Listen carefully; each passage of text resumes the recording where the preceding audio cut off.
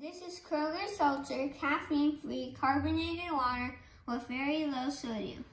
It's sold at Smith's Market for 99 cents.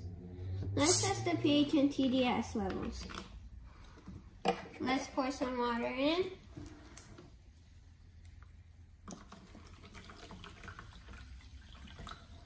Because this bottle is too big, I'm going to use the TDS cup to pour inside the pH cup. First, let's test the TDS level. Turn on the TDS tester, make sure it says 0, and put it in. 36. That is microfiltered distilled water.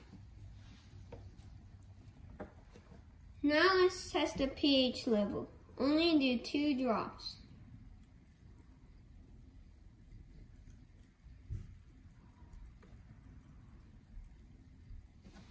Let's stir it a little for a better result. I gave this a 4. This is acidic.